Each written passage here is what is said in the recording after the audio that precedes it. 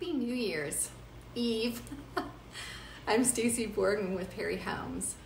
And you've probably seen on social media, a lot of people are ditching those New Year's resolutions. And instead, they're choosing one specific word to carry them through into the new year, and for us, the new decade.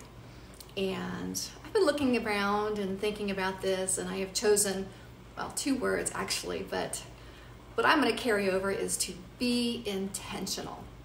So what does that mean?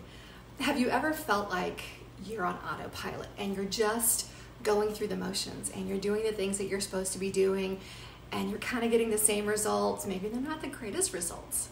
Well, for me, to be intentional means I know what I want out of life.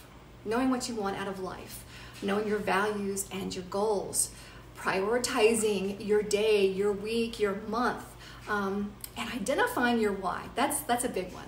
Why are you doing this? Why am I doing all of this?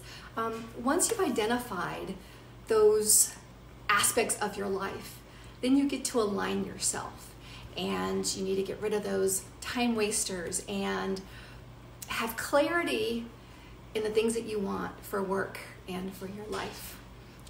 Being purposeful, and again, having intention for success, having intention in everything that I want to do for the new year, for 2020.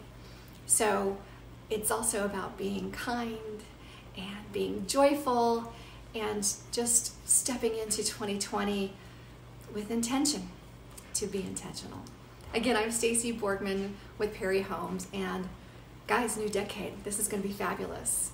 Cheers to the start of what's going to be an amazing year.